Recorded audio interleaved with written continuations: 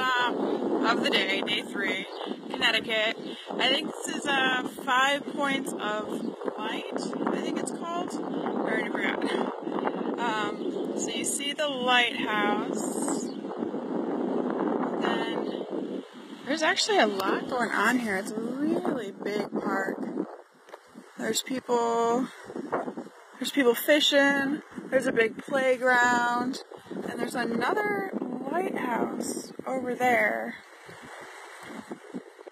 But I think you would have to walk on that pier to get to it.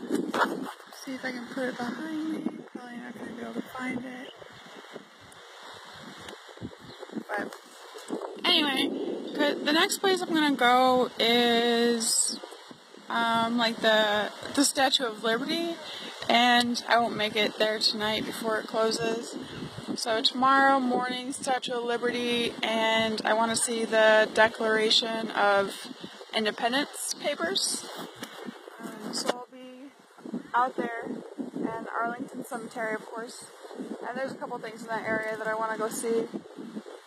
So tonight, driving is almost done. Probably drive until the sun finishes setting, and then try to slyly sleep at a rest area.